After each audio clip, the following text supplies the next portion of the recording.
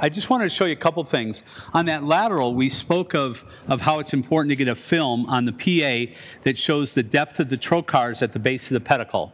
And that's what you see on your right now. And so, again, in the surgical field, how we line it up, and we made some introductions here. Talon is our X-ray tech. And what we do is on the skin, we line up first where our entry point will be. And Talon's going to shoot a PA view. So you can see the 4 trocars are in on the left, and I'm on the right. Now, because I'm projecting over the skin, I can basically I usually bring a spinal needle down to localize the trajectory to, in this situation, the 2 o'clock position on the pedicle. Talon's going to shoot. Okay, I'm a little high. And again, I typically would use a beveled trocar so that I can steer it. And before we shoot another shot, I'll take the other trocar. The other trocar? Do you have another trocar? And I'll basically set up 2 or 3 trocars now so that I'm limiting the amount of fluoro that we're delivering in each situation. Do we have other trocars? Yeah, he's grabbing them. Yep, he's grabbing them. And again, typically what we do ahead of time is we go through with the team a whole list of steps that we're going to do in the procedure. And that includes the primary pause, positioning, localization pedicles, placement of guide wires, the screws over the guide wires. And Talon's going to shoot now because we have 2 trocars in. And that's how we reduce our total amount of fluoro. Again, the key is getting in at 2 o'clock. Talon's going to shoot again. Good, about 2 o'clock. I usually use a small mallet, not a total hip beater like this. But it's striker, it's okay, I'm used to it from my neighborhood. And we draw the trocars, go ahead Talon, towards the medial wall of the pedicle.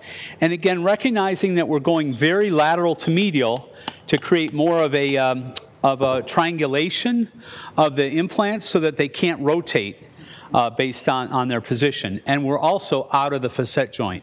So Talon's going to shoot again. And again, here at the top level, which is T11, you can see we're just at the medial wall. At T12, which interestingly has a fracture, you'll see, we're going to bring that down to the medial wall. Shot there.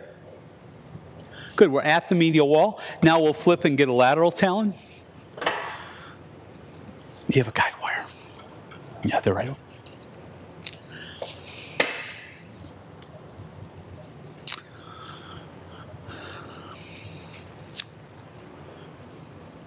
Mark, what's that brown rectangle around your needles there?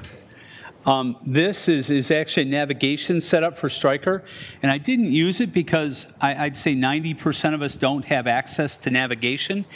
And in a case like this, it would add a lot of fluoro exposure to the patient to do an acquisition, whereas this is an operation that can be done with about 20 seconds of fluoro. So when we go up to the top, Talon's going to shoot up towards 11, 12. You can see that we're just at the back of the pedicle for both of those needle projections. And so now you can either drive these in further or you can go ahead and put in the guide wire. One very important thing I do at this point is I take normal saline in a syringe and I put normal saline down the trocar.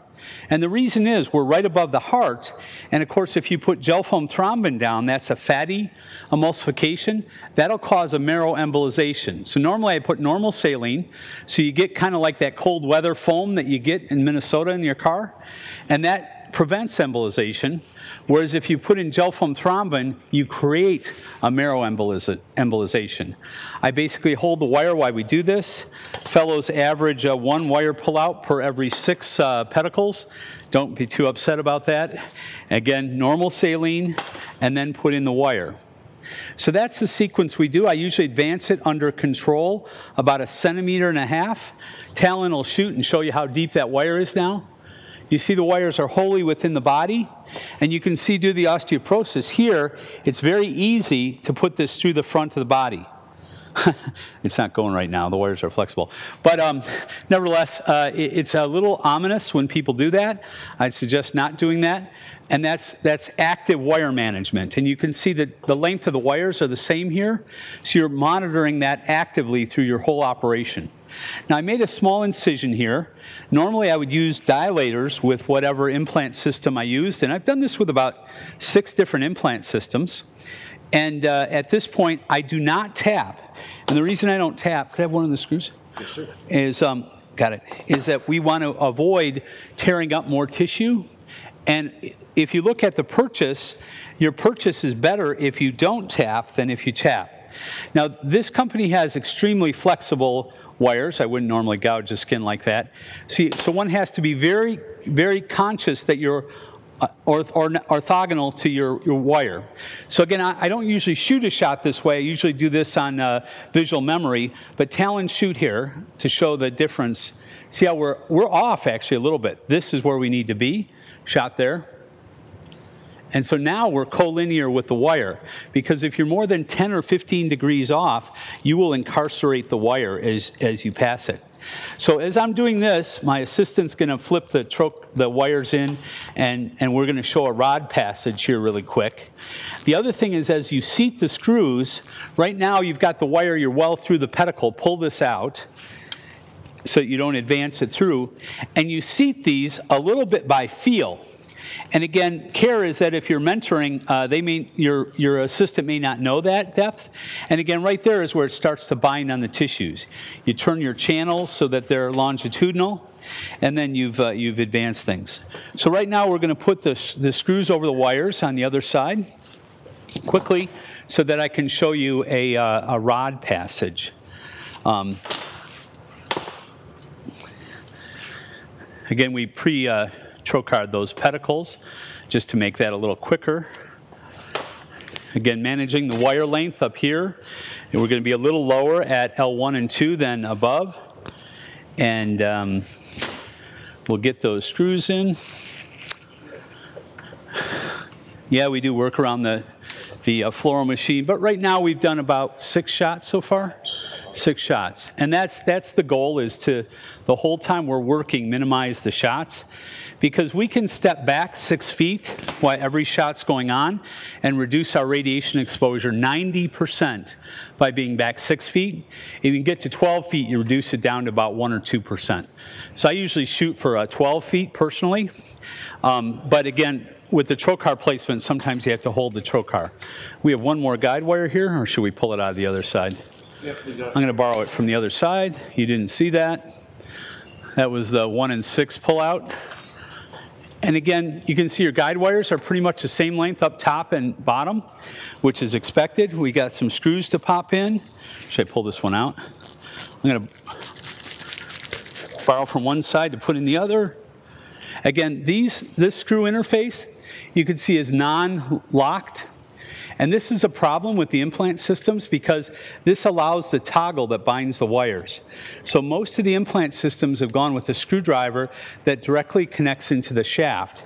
But that's a transition that the companies have been making over the last pretty much 24 months since that problem was recognized.